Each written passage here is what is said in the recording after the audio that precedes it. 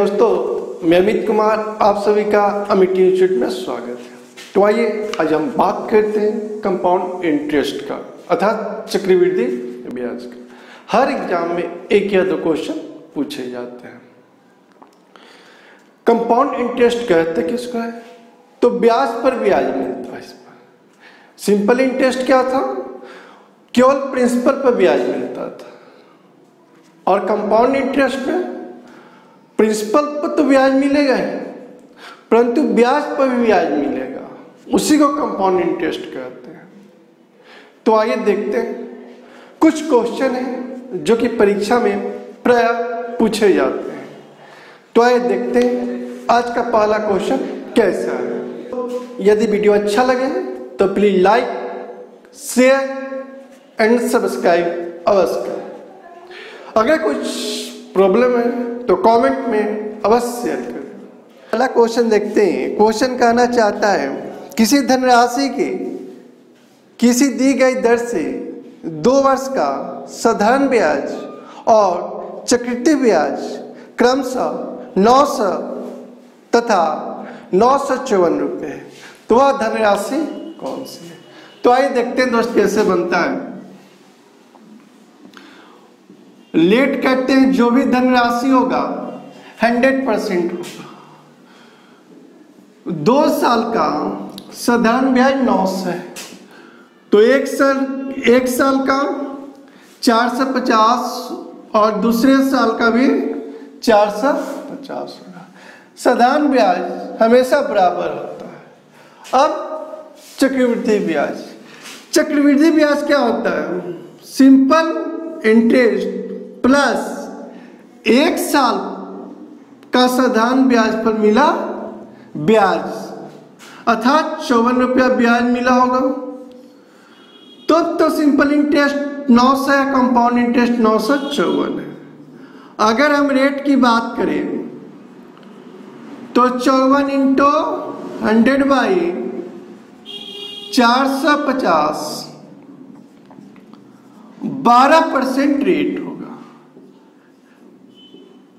हमेशा रेट बराबर होता है, हर ठे रेट क्या होगा? बराबर होगा। अब देखिए 12% इसकल टू 450, यहां पर देखिएगा 100 का 12% 450 है, तो 100% इसकल टू 100 इंटू 450 बाई 12 25 3 15। अगर इसको मल्टीपल करते हैं तो 3750 रुपये आपका धनराशि होगा। ये क्वेश्चन इसी तरह से बनाए जाते हैं, बेस्ट मेथड है। एक और ही खूबसूरत सवाल देखते हैं। कहना चाहता है, यदि एक धनराशि 4% वार्षिक दर से 2 साल का चक्रवृद्धि ब्याज 102 रुपये है, तो उसी दर से 2 सालों का साधारण ब्याज कितना होगा? बहुत ही अच्छा सवाल है, कंसेप्चुअल है। देखिएगा 2 साल का सीआई की बात करें 4% की दर से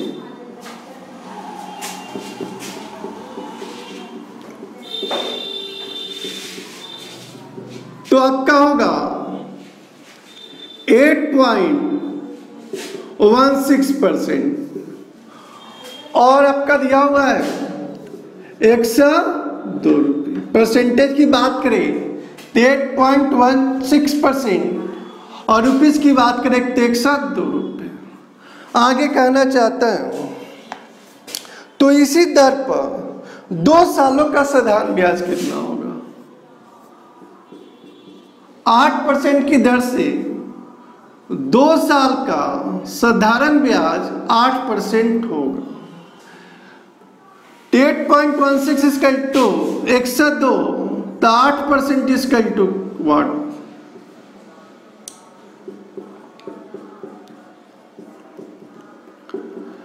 आपका कट जाएगा 100 रुपीज होगा। ध्यान दीजिएगा। आइए एक और शानदार क्वेश्चन देखते हैं। 4,000 रुपये का 5% वार्षिक दर से 2 साल का CI और SI का अंतर ज्ञात करें। तो आइए देखते हैं। फॉर 2 years, याद रखिएगा 2 साल के लिए CI और SI का जो डिफरेंट होता है D equal to P into R/100 के पावर 2, ये हमेशा 2 साल के लिए होता है। आपको डिफरेंट बोला है ज्ञात करने के लिए। P का वैल्यू दिया हुआ है 4,000, रेट का वैल्यू दिया हुआ है तो 4,000 1/20 इंटू 1/20 कितना हो जाएगा 10। आज का नेक्स्ट क्वेश्चन देखते हैं। इस टाइप के क्वेश्चन आपको एग्जाम में प्रायः पूछे जाते हैं। यदि कोई धनराशि वार्षिक आधार पर चक्रवृद्धि ब्याज पर 2 सालों में अपनी 1.4 गुनी हो जाती है तो ब्याज की वार्षिक दर क्या है? आइए देखते हैं दोस्त क्वेश्चन क्या कहना चाहता है। कोई धनराशि है 2 वर्षों में मान सपोज कीजिए मैंने 100 यूनिट जमा किया प्रिंसिपल, 2 वर्षों में अपने 144 यूनिट हो जाती है। इस बात पर ध्यान दीजिएगा, यहां पे बता देते हैं। कोई धनराशि 2 वर्षों में अपनी से 1.44 गुनी हो जाती है। यदि आप इसको लिखना चाहते हैं तो 144/100 लिख सकते हो। भाई हमने डायरेक्ट क्या किया कि प्रिंसिपल को मान लिया 100, अमाउंट कितना हुआ 144। ये कितने सालों में 2 सालों में। तो ब्याज की दर बताना है। तो ब्याज की दर amount by P into 1 plus R/100 के पावर 2। अगर अमाउंट लिखते हैं 144/100 इक्वल टू 1 प्लस R के पावर 2। अगर इसको रूट करेंगे तो 12/10 1 प्लस R/100 अर्थात R/100 इक्वल टू 2/10। यहां पर ध्यान दीजिए, इसको इधर ले जाएंगे तो क्या हो जाएगा, या 1 को इधर लाएंगे तो 1 माइनस 12/10 अर्थात रेट परसेंट इक्वल टू 20%। आप इसको दूसरे मेथड से भी बना सकते हैं। आइए एक और ही शानदार क्वेश्चन देखते हैं। एक धनराशि CI पर 5 वर्षों में दुगनी हो जाती है। 5 वर्षों में दुगनी मतलब क्या? यदि हमने 1 यूनिट प्रिंसिपल जमा किया है तो 5 साल बाद 2 यूनिट अमाउंट मिलेगा। तो ब्याज की समान दर पर वह कितने वर्षों में 8 गुनी हो जाएगी। आइए देखते हैं क्या तरीका है इसका बनाने का। यदि हमने 1 यूनिट जमा किया तो अमाउंट कितना हो गया 2 यूनिट 5 साल बाद। अब यही कहना चाहता है कि यदि हम 1 यूनिट ही जमा करें तो कितने वर्ष बाद ये 8 गुनी हो जाएगी। अब देखते हैं दोस्त, 8 को क्या लिख सकते हैं 2 के पावर 3।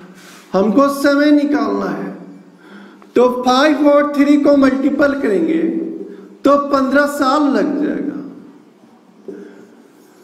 इसको बेसिक कंसेप्ट से भी बनाया जा सकता है। तो आइए एक और बेस्ट क्वेश्चन देखते हैं क्या कहना चाहता है।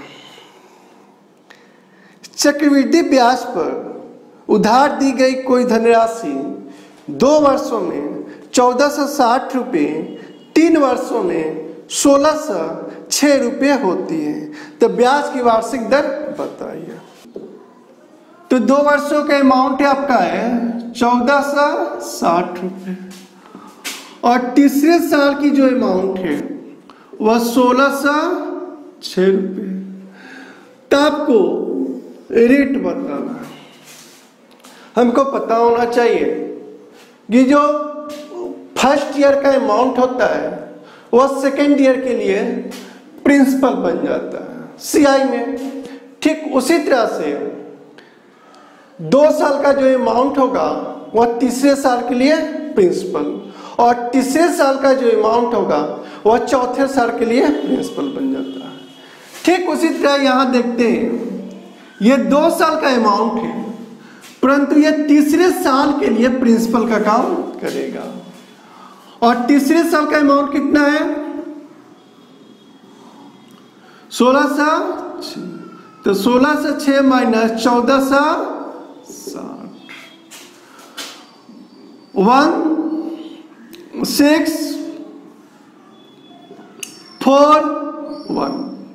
146 आपका ब्याज मिला। अच्छा, दूसरे साल में जो अमाउंट है उस पर 146 रुपया हमको ब्याज मिला होगा तीसरे वर्ष में। तो रेट पूछ रहा है, रेट इज इक्वल टू ब्याज इंटू 100 बाई प्रिंसिपल। ये सेकेंड वर्ष के लिए अमाउंट है, परंतु ये तीसरे साल के लिए प्रिंसिपल है।